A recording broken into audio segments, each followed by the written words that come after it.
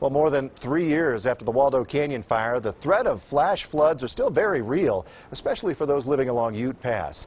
And tonight, there was an event to help people stay safe. KRDO News Channel 13's Bart Bedsole live along Highway 24 tonight. So what was the message tonight, Bart?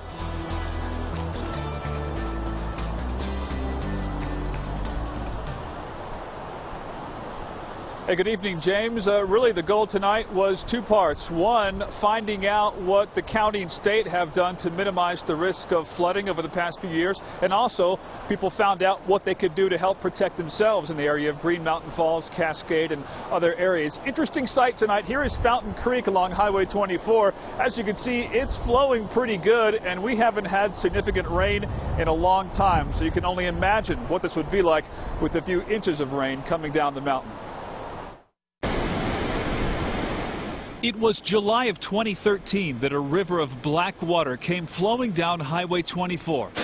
Some of it into parts of Manitou Springs, all of it pouring off the mountains that surround Ute Pass, the ground no longer able to absorb the rainfall due to the Waldo Canyon fire in 2012. Today, that burn scar is still there, and so is the risk of flash flooding.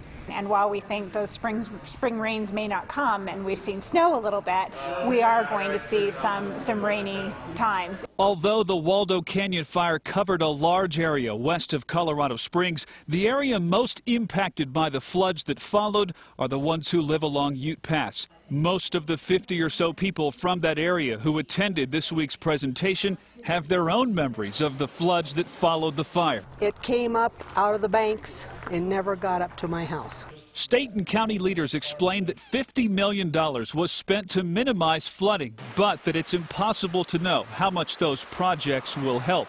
A new threat in 2016, dead trees. County officials say trees tend to fall over about 3 years after a fire, and there are still a lot of trees still standing. Basically what we're seeing now, because the trees were so damaged, they're starting to come down.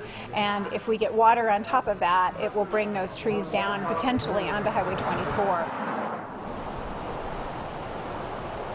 Now, the Waldo Canyon has only grown back to about 20% of what it was before the fire. It'll take about 10 years, we're told, for it to fully recover. If you missed any of the helpful information tonight at the meeting, if you couldn't attend, you can find links to the same helpful info on our website, krdo.com. Bart Bedsole, KRDO News Channel 13.